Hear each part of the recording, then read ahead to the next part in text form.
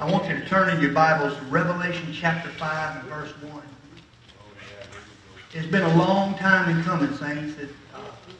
I've been looking forward to this day of coming up and sharing the Word of God again. As a reference, we're going to be reading out of the New King James Version today, so it might seem a little bit different. Actually, I have in front of me the New Living, but what's going to be on the screen is the New King James. That might be confusing, but that's just the way it fell out. First and foremost, I want to thank Pastor Chris for the privilege of allowing me to share the Word of God with New Life Church. I think Pastor Chris is doing an awesome job. Amen.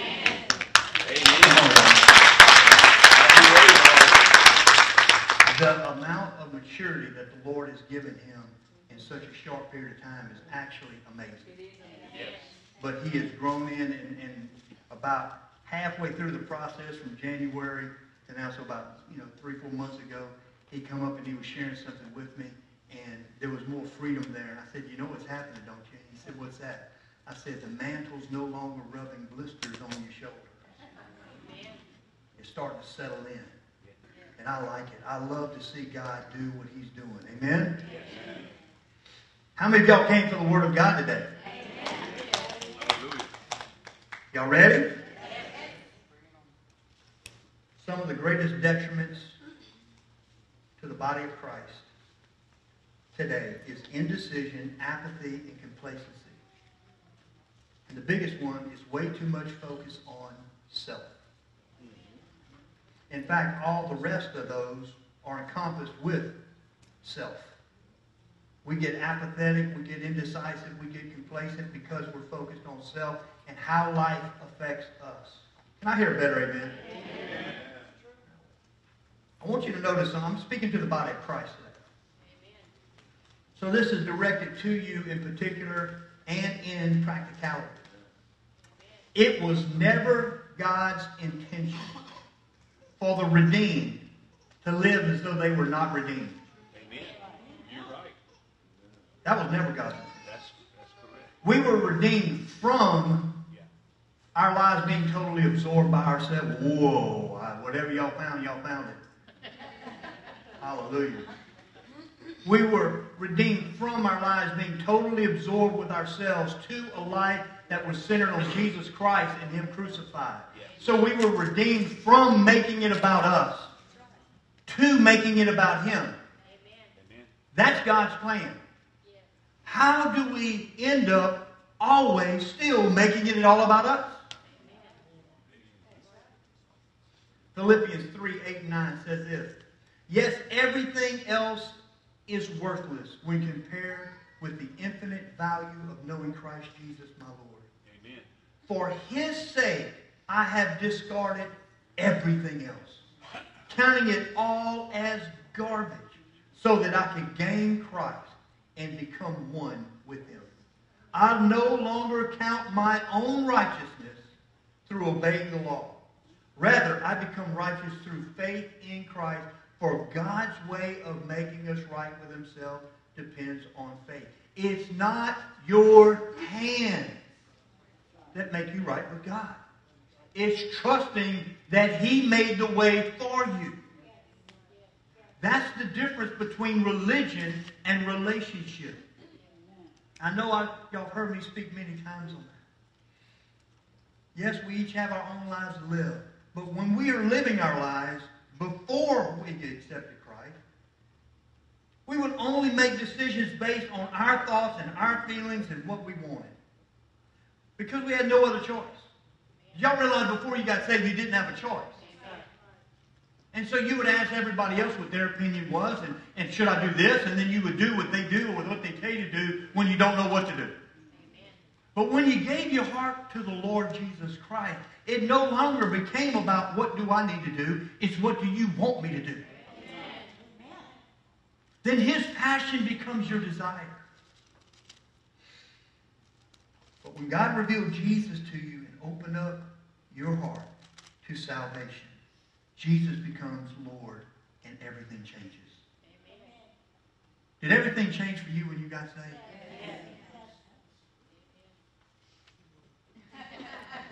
No, I want us to be alive this morning. Did everything change for you when you got saved? I don't know about you, but everything changed for me. Absolutely everything. Now we get to live for something greater than ourselves. We get to live according to the promises of heaven while we're yet living on the earth. How awesome. Not only are we free from the bondage of sin, we get to see others set free. So when God saves you, it doesn't stop there. That freedom and that salvation moves through you into the lives of those around you who were living just like you before you got saved. This is both the joy of life and the warfare. Because Satan, the enemy of both us and God, wants to steal this joy from our lives. He wants to kill our faith and eventually destroy us and our witness for the Lord Jesus. Have y'all noticed that? So the lost, while they say, I don't want nothing to do with that, they are watching you with binoculars. Aha! You made a mistake. But you know what? I want to help everybody. You're going to make a mistake as a Christian. But then you repent and you get up, you go before a Father whose mercies are new every morning. Amen. Father, forgive me in Jesus' name. And He washes away and gives you a brand new day. That's something the lost can't have. Because in their mind, God's a holy God. If I make a mistake, He's going to slap me some white and try. I might have just been speaking to some believers in the house. Yeah, that's right. That's not how God is. Satan's most effective weapon is simple but accurate. He wants you to get you to focus on yourself. The devil wants you to see your own lack of abilities, lack of gifting, lack of charisma, your appearance, your past mistakes, and your potential future failures. As long as he can get you to focus on your lack, whatever it might be, you are not focused on the power of the name of Jesus. Amen. When he gets you to look at yourself, you can't see Christ. Look at my face. When I'm looking here, I'm not looking at Him. And so his whole goal is, what about you and your pain and your suffering and you're this and you're that? You can't put your eyes on Christ. Somebody's going to get a word today. Today we're going to right this ship. And I believe the body of Christ can live in a way that honors the Lord Jesus. Today I believe weak knees are going to be bolstered. Today weak hearts are going to be strengthened. Today the least of us can be equipped to chase 1,000. Hallelujah. I want to know if somebody's here for the Word of God today. Amen. The title of this message is, Let the Lion Roar. We're in Revelation chapter 5, verse 1. We're going to read the whole entire chapter, so batten down the hatches. And I saw in the right hand of him who sat on the throne a scroll written inside and on the back, sealed with 7 seals. Then I saw a strong angel proclaiming with a loud voice, Who is worthy to open the scroll and to loose its seals? And no one in heaven, or on the earth, or under the earth was able to open the scroll, or to look at it. So I wept much, because no one was found worthy to open and read the scroll, or to look at it.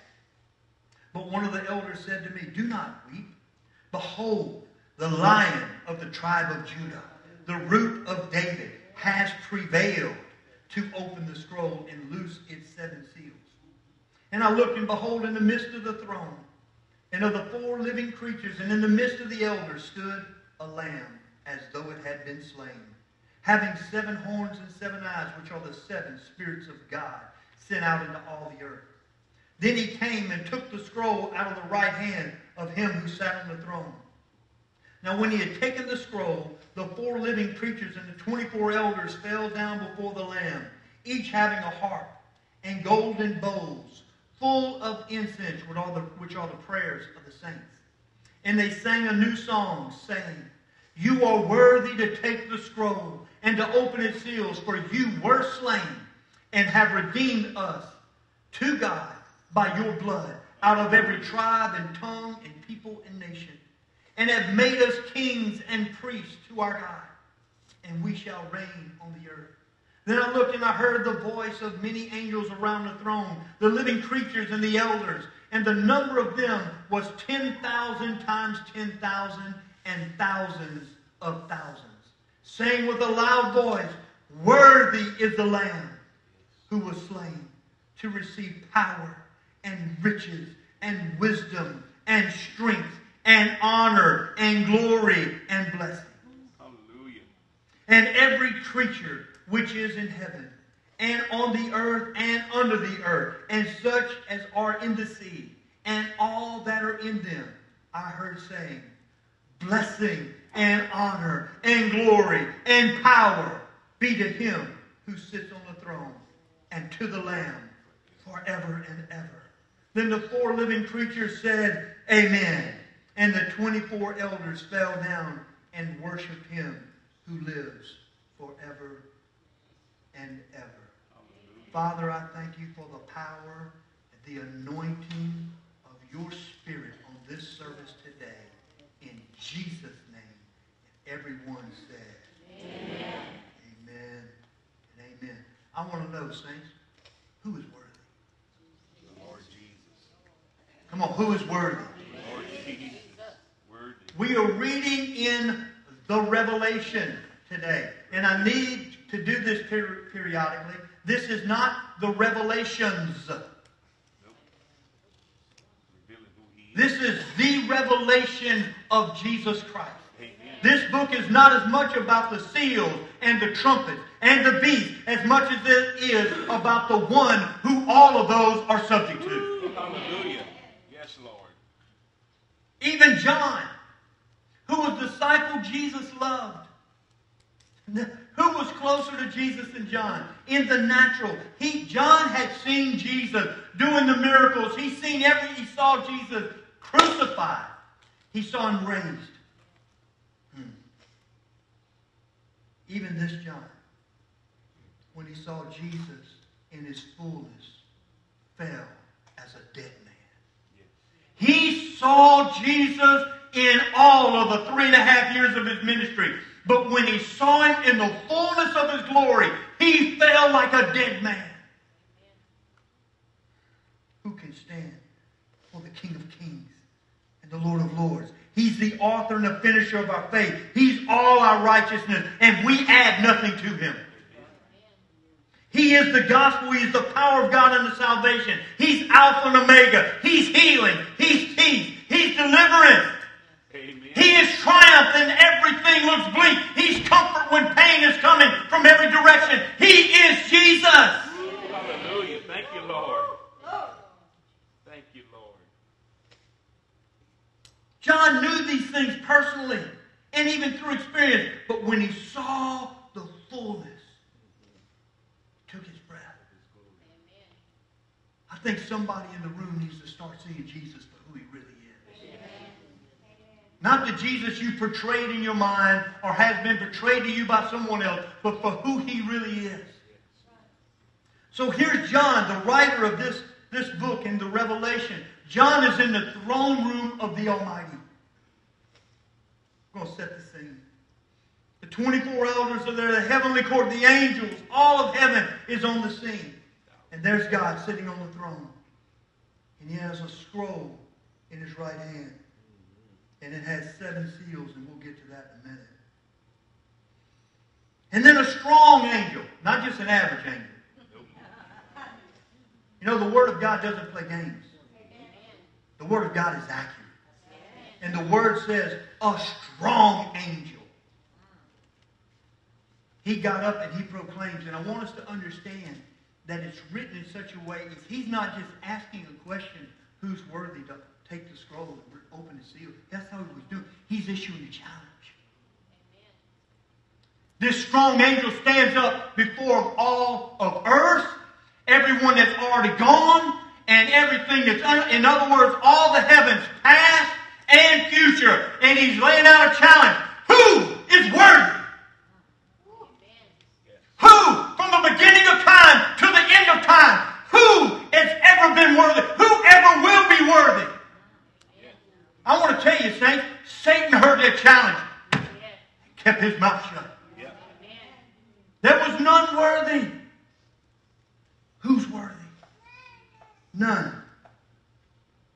He's making that declaration, and not anyone past, present, or future. No one in the heavens. Everyone, no one can answer the call. But verse 5 says, one of the elders said to me, do not weep. Because y'all can imagine. Here's John, and something's in them scrolls. And all of heaven wants to know what's there. The elders want to know, but they can't do it. The strong angel wants to know. And John begins to weep because no one can open it. Here's where we just follow the Holy Ghost. God, I don't know what my future holds. Who can show me? Who can lead me? And when you can't find anyone, you weep in desperation. Who is worthy to unlock my future? And here is the Lamb that was slain. Yes. He's the only one worthy to take what's already written in the right hand of God and reveal it. I believe the kingdom stepped up in the room. Amen. One of the elders said to me, do not weep. The Lion of the tribe of Judah, the root of David. Has what? Has what? Has what? Has prevailed. Prevailed. He has prevailed. He's the Lamb that was slain, yet the Lion of the tribe of Judah. Jesus was the Lamb before mankind. But even though he was a lamb, he was a lion in the heavenlies. Jesus is the only one worthy to take the scroll from the hand of God. And here's where we get into the crust of the matter. Why was he worthy? Just because he was the Son of God? Think about it. Why was Jesus worthy? The Word says that Jesus had prevailed to open the scrolls and loose its seals. Everyone, fasten your seatbelts. Jesus prevailed because he was able to make everything in his life about someone who was greater than him. About a purpose greater than his own desires. About living in such a way to overcome the attacks of Satan. Trying to get him to focus on his own life, his own purpose, his own desires. And he prevailed and said, no, it's not about me. I come to please the one who sent me. I'll make it about him. And Satan threw everything he had at him. But Jesus prevailed. Someone might be thinking that this eventually costs him his life. The reality is, because of his Father's cause, his Father's great love for you. His Father had a greater purpose than the pleasure of his Son. Is there anybody still in here this morning? God had a greater cause than fulfilling the desires of his own Son. Wait there. Jesus laid down his life so you could be set free. Yes. Thank you, Lord. He overcame the attacks of pride when the people tried to make him an earthly king. Yes. He overcame the attacks of being high-minded. So instead, he ate with sinners, mingled with the lower caste and the outcast, though he was the Son of God. Is anybody still here? Yes. He overcame the attacks of being self-absorbed when Satan moved on him to be questioned by his own family. Y'all do realize that. When he turned the water into wine at the wedding of Canaan, they said, why don't you go? Because anybody wants to be revealed to the whole world. They don't hide in the whole. Why don't you go over there? Come on, that's what you want to do. And the scripture goes on to say, because his brothers didn't even believe in him. But he wasn't moved. Hebrews 4:15. For we do not have a high priest who cannot sympathize with our weaknesses, but was in all points tempted as we are, yet without sin. He prevailed. Jesus prevailed even to the death of the cross, rose from the grave, and now is the only person in history, past history, future history, who is worthy to take the scroll out of the hand and loose its seals. And I just want to do a little side note here. That scroll had 7 seals. I want to read it.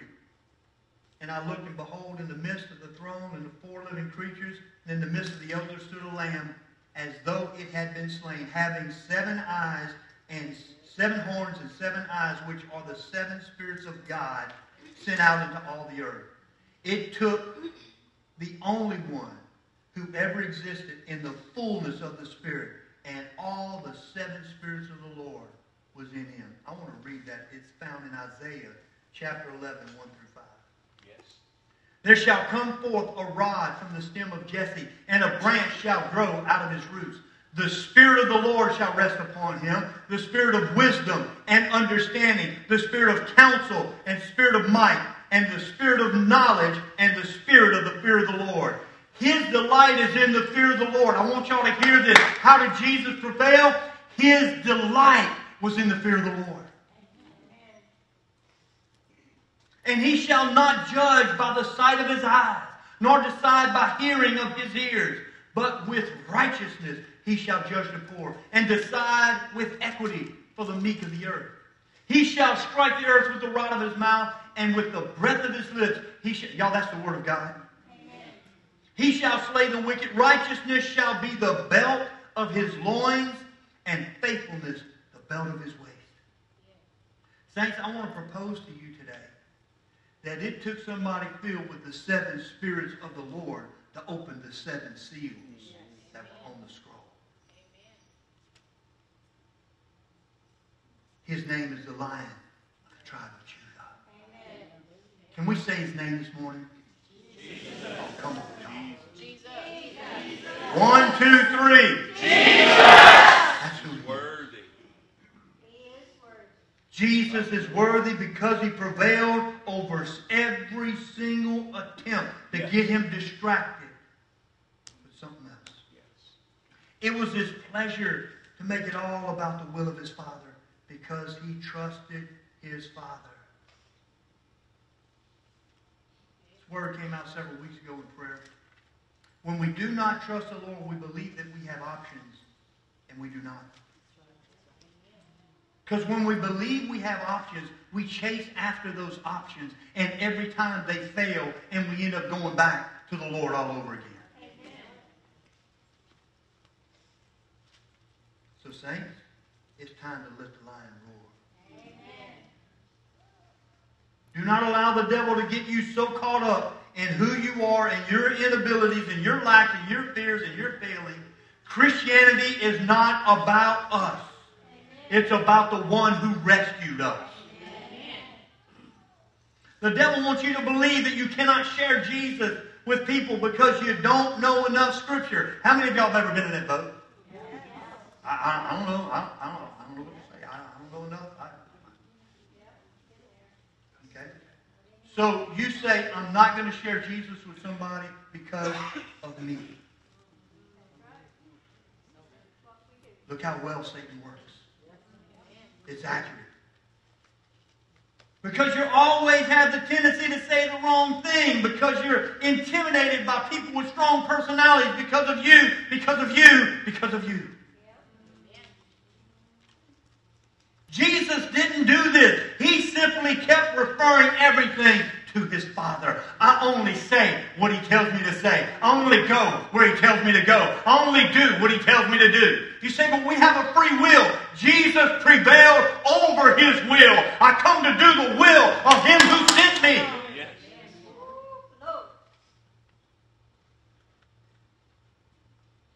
Quit buying into the trap of Satan, making everything about you. You give your life to Christ, it ain't about you anymore. It's about him. All of a sudden, you got something to live for that's greater than you. Listen carefully to what I'm about to say. Even as simple as it might seem, the name and person of Jesus causes every spiritual knee to bow. Yes. And he gave us that. the elders that are in heaven, sitting around the throne of God, bow before the Lion of the tribe of Judah. Do y'all believe that? Everybody say, Jesus! Jesus! This same Lion of the tribe of Judah lives in you.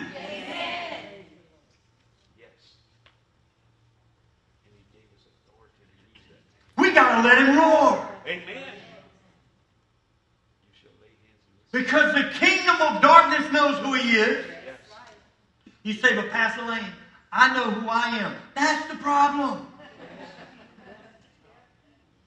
You are measuring your authority in the heavenly realms by who you are. It ain't about you. It's about the Lion of the tribe of Judah. That is in you. Let him roar. I do. Every human being is spiritual. I know we can't grab that, maybe some of us. But we are spiritual beings. Let me tell you something. The scripture says when we're walking in our life and we're born again, our name's written in heaven, we've accepted Christ our Savior, his Son's blood covers our sin. Come on, y'all. When we leave this world, we stand before him. Absent from the body is present with the Lord. And we will be with him forever. So your spirit, your soul does not die. This does. And the older you get, the more you realize how frail you really are. I've been in traction this past week with my back. All right? The older we get, the more frail we really are. But I know inside of me, I'm alive. We long for the day, the scripture says, when our mortality gets swallowed by fire. Not death, life. We ain't there yet, but we're getting there.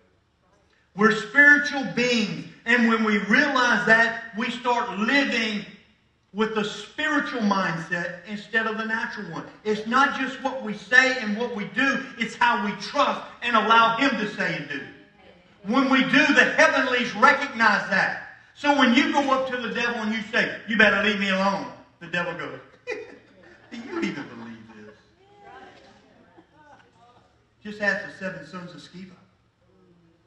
When they tried to cast those demons out, and they said, we cast you out by the name of Jesus.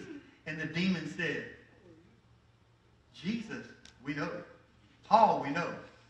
Who are you? Who do you think you are? You don't have the power to stand up against me. The difference with Paul and Peter and those and you, if you get this, is that you know who's on the inside. And when you let him out in the spiritual realm, they have no choice. They have no choice. You say, but Pastor Lane, I'm still struggling. I still don't know. I think we need to grab something. And the best way I can do it is take a cartoon. I'm serious. I got a little cartoon skit I want to play for y'all. And I want to show y'all what spiritual authority is. And I believe somebody's going to get free today.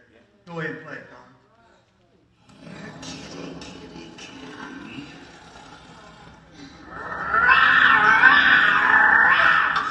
That was it? Do it again.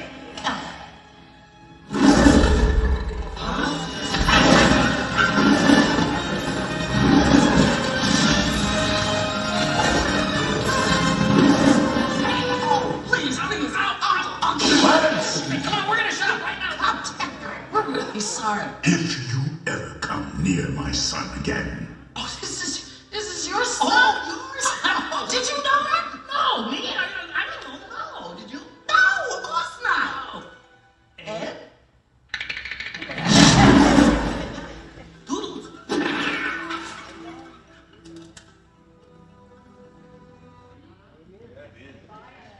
I want to tell y'all something right now. The spiritual hyenas may not have been afraid of the cub of the king, but they were terrified of the king of the cub. Do you hear what I'm telling you? That king lives inside of you. If you will just trust him, all you got to do is allow him to come out. You say, well, Pastor Lane, I don't know how to do that. I believe you do. The enemy's just been hiding it from you. Because he doesn't want you to know the truth. Oh, I said he does not want you to know the truth. You wouldn't know my computer would lock up right there. But I'm fine with it. Amen. So the next time the devil says, you're going to starve, let the Lion of the tribe of Judah roar. My Father owns a cattle on 1,000 hills, and he knows how to provide for his own. The next time the devil says this sickness is going to kill you, amen, you let the Lion of the tribe of Judah speak to that religious hyena and say, by his stripes, I was healed. Come on, God. You let the Lion of the tribe of Judah stand up. You stand on the word. When the devil says, we're going to take you out. Oh, yeah? When the Lion of the tribe of Judah said, I made the blacksmith who makes weapons formed for destruction. And I say unto you, no weapon formed against you will prosper. When you let the word begin to come up, the lion roars and the kingdom of darkness bows. And all of a sudden, something happens on the inside. It's not about me. It's about my King. And I'm not going to run anymore. I'm not going to run when it comes to my marriage. I'm not going to run when it comes to my finances. I'm not going to run when it comes to my kid. I'm going to take the word of God and I'm going to allow my King to roar. And I'm going to watch the kingdom of darkness say, I didn't know that was your son. Amen. You lying thief. You come back around him again. And I'm going to teach him how to let me roar. Yes. I'm going to teach them how to let me see. I'm going to teach my daughters how to trust me as a father. So that my daughters can walk in the stately stride of a daughter of the King. Yes. You might have been raised with no money. You might have been raised in squalor. It doesn't matter. If you accept Jesus Christ, you are a daughter of the living God. Yes. Benefit from heaven. Overflowing. You don't have to back up anymore. It doesn't matter what they say. Did y'all see those hyenas? Yeah. Do it again. It's so funny. That's all right. If they take me to court, in a spiritual court, and they say, what is your plea? We have all these accusations against you. What is your plea? I'm simply going to say, I plead the blood of Jesus. The blood. That is my plea. It's not guilt. It's not innocence. I plead the blood. It will stand up in the spiritual courtroom. I'm not pleading for the blood like it's way out there. That is my plea. He covers me. Saints, when we grab this, we start living as children of the Most High God. Men, when your wives seem like the weaker vessel and they're afraid and they're struggling and they're questioning everything else, you are supposed to understand them and take on your rightful position and cover them anyway and carry them anyway. Ladies, you no longer have to carry your men when they see themselves as sons of the living God. Yes. Man, we need to learn how to let the Lion of the tribe of Judah be the king in our home. Amen. Are we grabbing something today? Yes, sir. I hear you. When we grab this, we take the word of God and we pray according to his word back to him. Satan doesn't want you to do that. He wants you to get all emotional. Yes. He wants you to pray from the emotion. Surely, God, you know how much this hurts. You know how afraid I am. Surely, God, I don't know why you let this happen to me. And the devil's going, yeah, that's right. Just keep praying like that, man. You are so awesome. Just don't let the Lion of the tribe of Judah. You say, Pastor Lane, wait a minute. You're saying don't let the Lion of the tribe of Judah roar. It's spoken and it's established. He is the Word. Yes. He is the Word. Yes. And when we understand it and believe it enough to allow it to start coming out, it roars in the heavens. Yes. And on earth. You see, Satan is a liar, y'all. He's wanting to get you to make it about you. I'm not cutting you down. I'm just trying to open your eyes to see the warfare.